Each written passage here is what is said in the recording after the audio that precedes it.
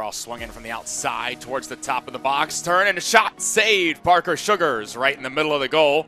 Almond didn't play it to him and instead went back to Dell, who now finds Hoskins.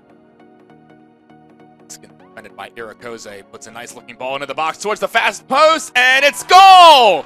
Frostberg and Renzo Vargas on the far post finish. A wonderful ball in by Blake Hoskins.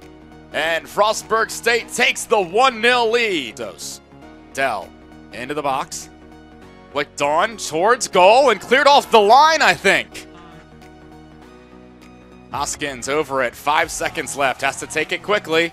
He does take it in towards the back post into the arms of Sheffield, and we'll end things here with a 1-1 draw. Frantic end to this game.